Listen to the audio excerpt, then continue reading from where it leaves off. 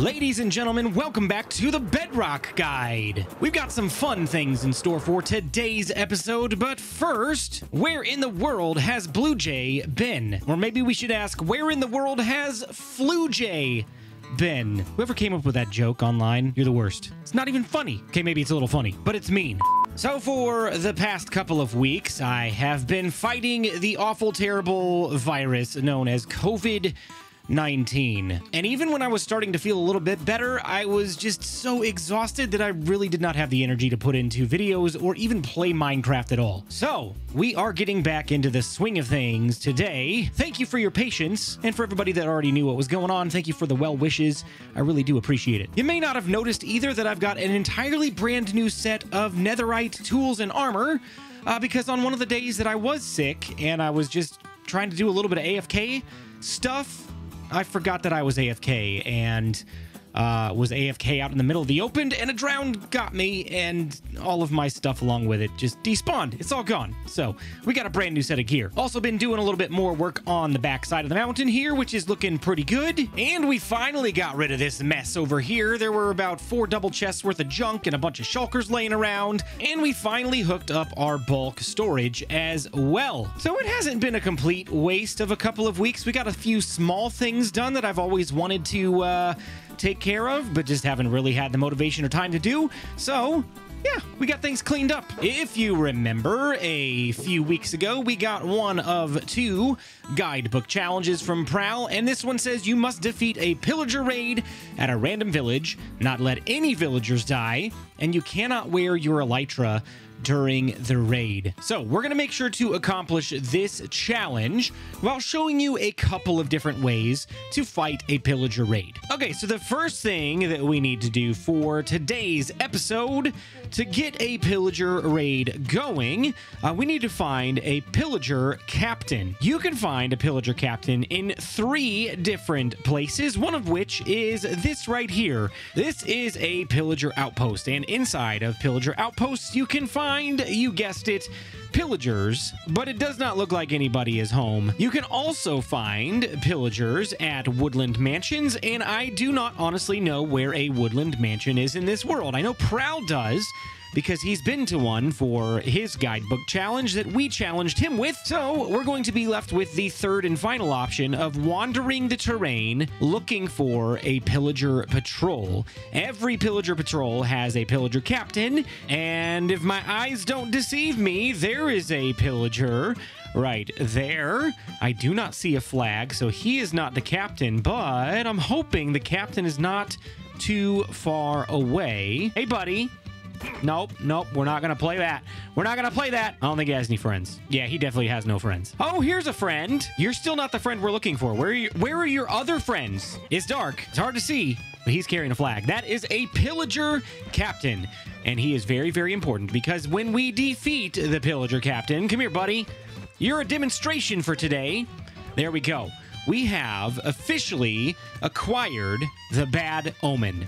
We have this for over an hour and a half, an hour and 40 minutes, and so we should have enough time to go find ourselves a village. We're going to walk up to a random village, which is right over that hill. These unsuspecting villagers are not going to know what hit them. We're going to walk over there, and we're actually going to go ahead and set our spawn here just in case we happen to die, which I don't see happening, but you know, stranger things have happened. We're just going to walk over here, and we're going to try to defeat this raid. So the way that you start a raid is you do have to have Bad Omen, and you do need to walk within proximity of an active village, which means there needs to be beds there and there needs to be villagers there. As soon as you enter the perimeter of the village, you will see the raid bar going across the top there, just like so, and you'll start hearing pillager sounds, pillager horns to be exact, and these villagers will start freaking out and running away. So we need to protect them, and we need to figure out where these raids are coming from. Each pillager raid has several waves depending on difficulty, so here we go. We've got our first wave. They're going to ignore me and go straight after villagers, so we're going to have to be very, very careful and make sure that we don't let all of these villagers die, because if all of the villagers die, the raid ends and we lose. The first wave wave of the raid is actually relatively easy because it is just pillagers with crossbows. The next one gets slightly more difficult with pillagers and vindicators. Vindicators walk around with an axe, and they're very fast, so you got to be very careful. One thing that you should do is if you're going to be doing a raid, try to wear a pair of headphones while doing the raid, because if you do, you'll be able to hear the pillager horn and where it's coming from, and that'll help you to hear where each wave is at. We got to be very careful because this guy is going after villagers. Oh no, run away, villagers. Now, I haven't seen any villagers die yet, and I didn't actually count how many villagers there were before we started this, so I'm going to go ahead and assume that none have died yet because we have gotten to the wave parties before they've reached any of our villagers. Oh no, they're over there. I see them. They're inside the village. We got to get to them before they get to the villagers. I hear zombie knocking down door. That's not good either. That's not good either. No, leave them alone. Iron Golem, do your job. There is a chance that an Iron Golem will spawn in here to help naturally protect these guys. So that will actually help us out quite a bit. And then we're going to go ahead and sleep as soon as this wave is done because there are too many bad guys out at night here that we got to take care of. So this witch right here, we're going to be very careful and strategic. We're going to use our bow. We're not going to get anywhere near the witch because we don't want to get the poison effect. We're just going to take that witch out and it'll be just fine. Now, I don't believe that witch was part of the raid party because in wave 3, there are only pillagers and a ravager. And I have not seen the ravager. I'm not sure where that is. Oh no. Oh, the zombie got to our villager. That doesn't count as a death, though. That doesn't count because he wasn't part of the raid party. There's the Ravager. There's the Ravager. I found him. That should be the only Ravager in this party. There should be only one more pillager to take out. Another thing to keep in mind with these pillager raids, if you don't find a pillager, let's say we've got one left in this party.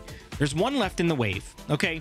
If we don't happen to find him, after 40 minutes, this raid will expire and we will not have to finish the raid. Now, we'll lose. We won't gain Hero of the Village, but, you know, the village will still be standing. So that is one of the ways that the raid can end. Another way that the raid can end is if you happen to lose all the villagers in the village, or if they happen to break all of the beds, the raid will end that way as well. But the way that we want the raid to end is that we want all of the villagers to survive, and we want to defeat all of the raid waves. Okay, so here is the final pillager in the party, and we've taken him down. We're good to go. This is where things start to get a little bit more challenging. With wave 4, we're going to encounter pillagers and witches. The witches are actually part of the party, and they do throw poison, and it's not fun. So just keep your distance. If you're going to fight them like this, make sure you've got a decent bow, and it must have infinity on it because infinity is the only way to go with a bow in the game. So here we go. We're going to take him out.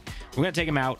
We're going to be just fine. They won't even reach us with the poison. It'll be just fine. Couple of hits, and they're down. So let's talk about loot for just a second. While we're finishing up this raid, with our pillager raid, we can get random things from pickaxes to chest plates to boots to crossbows, enchanted books. You can also get emeralds. We've actually already got 26 emeralds just from this raid. That is not bad. So let's be very careful because we have a couple of Ravagers, I believe, coming this round.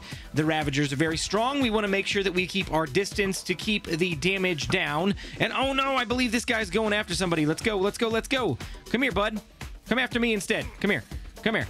Come here. So one Ravager is down. An interesting thing about Ravagers as well is they do have saddles equipped on their backs, but a player cannot actually ride a Ravager. It is not possible. Don't even try. It will not work. You're just going to look really silly while you're trying to ride one of these guys. Okay, here we go. This guy right here, he is a bit of a challenge. This is an Evoker. They start spawning in wave 5, and they're challenging because they have a couple of different attacks. The first one is a Fang attack that you just saw there. They will send the Fang attack in a straight line, but if you get too close, then he's going to shoot that Fang attack in a circle. I'm going to do it just to show you. Here we go. Ready? Hey, buddy. Oh, no, Vexes. Okay, that's the other attack that he's got, and those guys are actually pretty bad. We'll talk about them in a second. Hey, no, not going to do it. Well, he's supposed to send his fangs out in a circle, but it doesn't look like he's going to do it. Okay, there it is. I guess it doesn't work. Well, he's supposed to have a circle fang attack. Maybe that's broken. Maybe it doesn't work in Bedrock Edition. I'm not exactly sure. In wave 6, we're going to see pillagers, vindicators, and more evokers, and it's just going to get even more challenging from here. Here come all of our pillagers. Let's try to get as many of them with bows as possible before they get too close. Ow! Ow! Hey! In Wave 7, which is about to start right now, we're going to encounter Vindicators, Witches, Evokers, Ravagers with a Pillager, and Ravagers with an Evoker. This is about to get real challenging, folks, okay? So we're gonna play it safe. We're gonna go ahead and put a totem of undying that we've picked up from one of the evokers, and that will help us not to die, just in case our health gets a little bit too low. Oh my gosh, keep your distance. Keep your distance. Keep your distance. The Vex that spawn from the evokers, they're actually quite dangerous for a couple of reasons, because they do not actually play into the mob cap of the raid. They can exist even after the raid has finished and still kill off your villagers. So if you have Vexes still lurking around with your villagers after the raid is over, and your villagers are at your iron farm, or they're at your trading hall, or things like that, and you've accidentally started a raid there, you're going to want to get rid of those Vexes as soon as possible. They are one of the first guys that you want to get rid of as soon as you see them, because no matter how much you protect your villagers, they can fly through walls, and they can attack anything and everything from you to a villager to a wandering trader to an Iron Golem. So just be very careful. They're very dangerous, and they don't care about boundaries. They can't get hurt in water. They can't get hurt in lava. Nothing. They're basically indestructible unless you take them down yourself. All right, let's go ahead and take out this evoker right here. He is down, and we only have 2 more pillagers left. 1 more evoker. That guy is down. Let's go ahead and get another totem of undying. We'll toss the boots to the side. Don't really care about that. And this will be our last pillager, and I believe we have saved all of our villager friends. I haven't seen a single one of them go into a house. I haven't seen a single one of them die. And that's it, folks. We have earned the Hero of the Village effect. Because we have managed to save our villagers, they are very grateful for our help, and we have earned the Hero of the Village effect. As long as we are within proximity of this village, we can go up to our villagers, and they will give us a nice little discount on any of their trades. Okay, so that is basically the, oh no, I ran upon a village with the bad omen effect and accidentally started a pillager raid. What do you do to be a little bit more prepared if you're trying to start a raid intentionally, either for fun or for some extra loot? Our second method for fighting this raid is to wall off the entire village. This entire area is completely shut off from the outside world by these diorite walls, and we've made sure to cover up the hills as well so that they can't jump over the walls. Hopefully we haven't missed any spots, but let's go ahead and try to find our first little raid party here. Here we go. There's a pillager right there. We'll take him out with our bow. We shouldn't have to have any close quarters contact with these guys, and it should be a relatively easy fight. Now, I do know that there are only 2 villagers in this village. I counted them before we started. It is a relatively small village, so because we didn't know the number of villagers in the last raid, we'll go ahead and count this one as our guidebook challenge from Prowl. Which means, let's go ahead and take off our elytra so that we can't fly away. I can't die, no villagers can die, and I feel like we're pretty safe on that front. The other thing I should mention as well is that I did light up most of this area with torches so that no other mobs can spawn in this area once it gets dark, which it is getting dark right now. Just be mindful of other mobs that might be able to break in, like zombies to go bust down the doors and zombify your villagers. Oh boy, I think he's actually gonna jump the wall. He did jump the wall. So be very careful if you've got Ravagers jumping over a hill. They can actually make that 1 gap jump. This is where our wall method might be a little bit less effective. I'm thinking these guys actually might have spawned below the village. I don't see them around the perimeter, but I hear them, so we're gonna dig down just a little bit. Hey, there we go. And even sometimes with your best laid plans, they're gonna spawn somewhere you don't want them really to be. And these guys are all down in a cave, so hopefully this should be relatively easy to take them down. Oh no! Oh, okay. Okay, there's our other Ravager. There he is. Hey, buddy. Okay, now let's get back up top.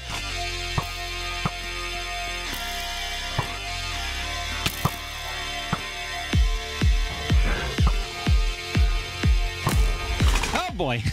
Oh, there he is. It's an evoker.